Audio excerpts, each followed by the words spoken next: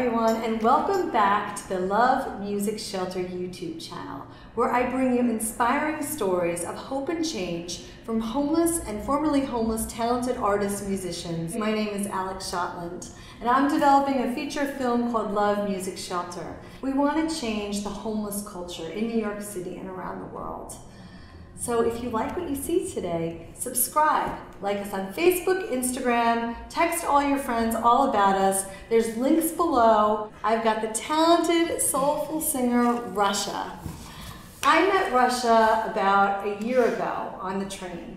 She was singing this beautiful song and my heart just stopped. We are capable of changing things. We can change somebody's day, or we can change somebody's life. We can change the world. Lean on me when you're not strong, and I'll be your strength. I'll help you carry on. She's completely inspirational, and she once was homeless. This is Russia. Hello, everyone. Yeah. Russia, thank you so much for coming on the show. We need people like Russia to come on and talk about their stories. And that way we're going to provoke change and raise awareness in the homeless situation in New York City. How long did you find yourself in a shelter? I was in and out of the shelter system for about 5 years. Would you tell everybody out there about your experience in the homeless shelter and like what your day-to-day was like? It was very difficult, I have to be honest. Day to day, it was different because I was at many different shelters.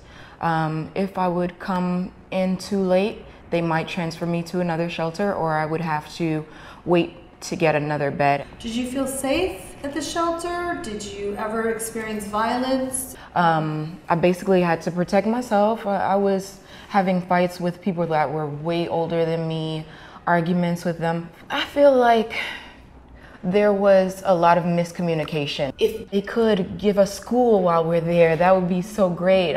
Even if it's just knowing how to interact with your loved ones, your family members, that would be really great. Education. So, I mean, one of the things I've learned from interviewing many homeless teenagers and volunteering at places like The Door is that the education is lacking.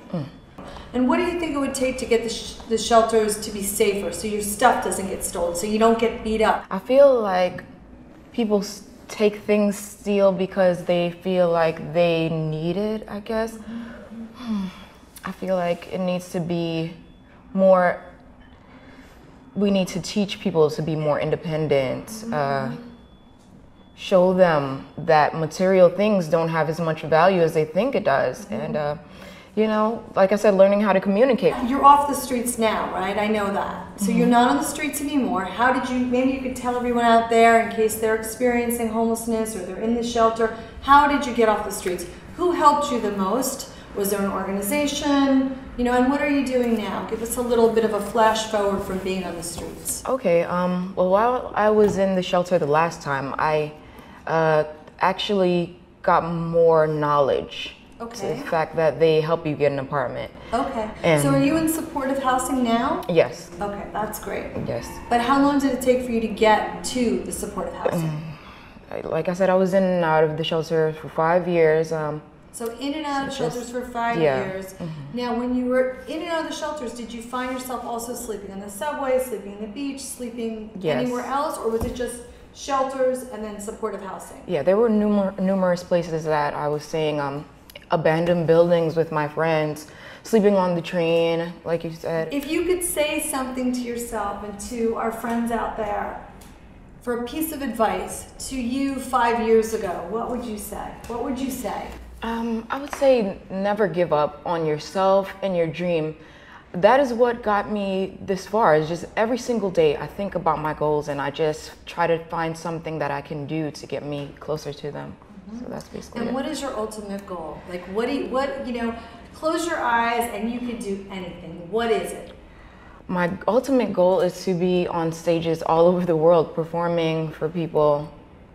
I bring you Russia. What are you singing today, Russia? I'm singing Lean on Me. Okay, take it away, girl.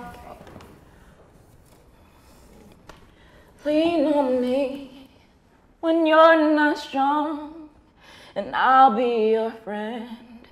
and I'll help you carry on, for it won't be long until I'm gonna need somebody to lean on. Call on me, brother, when you need a hand. We all need somebody to lean on. Thank you. Yeah. Thank I you. love Thank you so it. much, It Alex. was beautiful. You're awesome. Thank you. You said some inspirational words when I was on the train. It just lit me up inside. Can you share those words with everybody out there?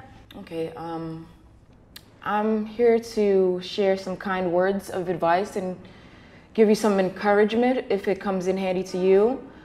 I was homeless on and off for about 5 years. Should you ever find yourself in a situation where you have nowhere to go, call 311. They'll help you find your nearest homeless shelter.